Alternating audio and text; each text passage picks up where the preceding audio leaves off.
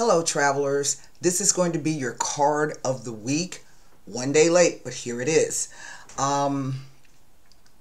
It's so hot outside today. It's going to be 98. That's a regular temperature, but we're looking at heat indices of 109. It's like that all the way through till October. It's just crazy. So anyway, your card of the week is the Nine of Swords. You guys can see that? Okay, let me turn the camera around so that I can give you a bit of information about this card. This is a pip card. Let me lower the light a little bit. It's a pip card. And pip cards represent all of the different suits.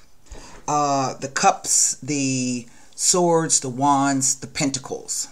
Okay, they are basically the portion of the tarot deck that relate to a regular playing card deck. Okay, this card, it is a 9, and I think if I could encapsulate it in a nutshell, the card is a mental assault under the cover of darkness. Okay, it is related to the time frame of the 8th through the 14th of November. And it represents the energy of Mars and Gemini. Okay. Now, being the fact that it is Mars and Gemini, there's also a connection to the lovers in this card. And I'll explain that in a moment. If we think about Mars, he's the god of war, right? So this is about Mars will use any tactic in the book to win, right? He's a god of war. So this can be intellectual abuse, mental abuse. It could be verbal abuse. It could be cruel words. It could be people planting seeds of doubt in your mind. The swords represent the realm of intellect, thoughts, perceptions, beliefs, ideas, communication. The tricky side there with Mercury, having that energy of Gemini, that's the tricky side of Mercury. Mercury can play tricks on your mind. He can.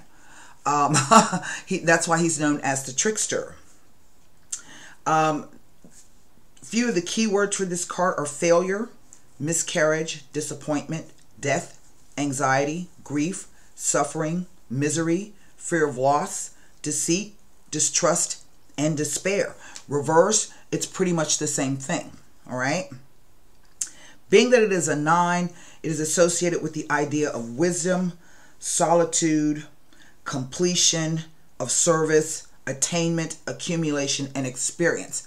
It is the number, the last stage that you reach before you move to the 10.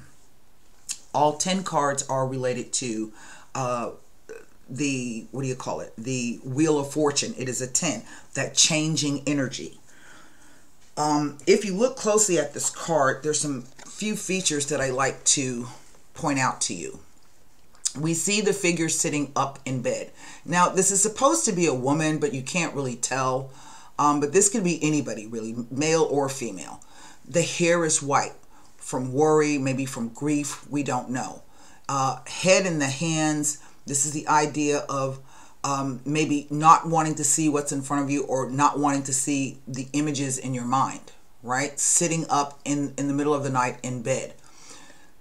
On the bed, there's a carving here. 2 figures in battle. The standing figure has a sword, and it is attacking the fallen figure here on the ground. So there's this sense of helplessness, or maybe even defeat. On the blanket, there are roses, which represent desire. But also in the blue squares, if you've never looked closely, you'll find astrological symbols. You'll find the symbol for the sun, for the moon, for Taurus, for Virgo, for Pisces. So there are all of these astrological symbols here on the actual blanket. What I find to be most interesting about this card is the arrangement of the swords. And if you look at them, they look almost like a ladder. So this is the idea of climbing out of your mind, climbing up and climbing out of your mind, right? or sinking down by climbing down. Okay? So you can go up and come out of this, or you can sink further down into despair. This card is about inner feelings of guilt, sorrow, and confusion. But the main purpose of this card is that it asks you to take the time for some inner reflection so that you can overcome whatever your debilitating emotions are, right? There's that old saying, there's a thin line between love and hate. The reason why they say that is because it is those that are closest to us who can wound us the deepest, right? Ex-lovers, close friends, family members, right?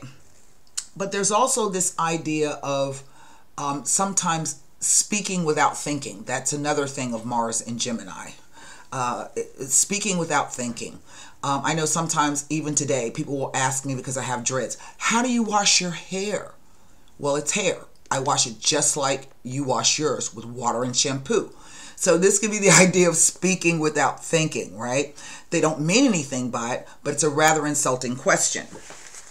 So do I choose to get angry and upset? No, I just answer the question and explain to them. It's hair, all right?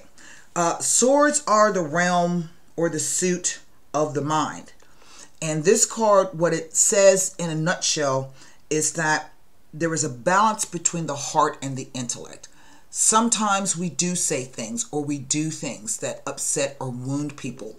And if you have a conscience, this can bother you, right?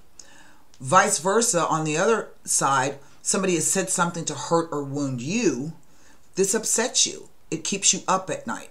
So this is about actually having a conscience of knowing something's not right. Your heart is heavy. You cannot sleep. You think about it. You turn it over and over and over in your mind. This is a very difficult energy to come out of. I once went through a relationship breakup, and I think I must have been in the 9 of Swords and the 10 of Swords for probably 7 or 8 months, right? But eventually, I came to a place where I was like, I don't know why I'm feeling this way. This is what happened. This is the way it is. And it is about acceptance, all right? There are some things we cannot change. The only thing that you are not responsible for anybody else's feelings, nor are they responsible for yours. It is up to you to maintain your own mental and emotional health, if that makes any sense, right? So this is about sometimes the energy of choosing which battle of the mind that you want to fight. Sometimes you literally have to let things roll off of you like water off the back, a duck's back, right? And then sometimes there are things that are so difficult, particularly if you've lost someone, you know, if something really, really painful. It's a very, very difficult energy to come out of. But again, the card is asking you to reflect upon that so that you can overcome it. Lots of times in life, there are situations which we cannot change, right? What is that thing? Accept the things you cannot change. You know what I mean? And acceptance can be a hard thing. Let me see. There was something else I wanted to tell you about this card. Let's see. The tricky side of Mercury.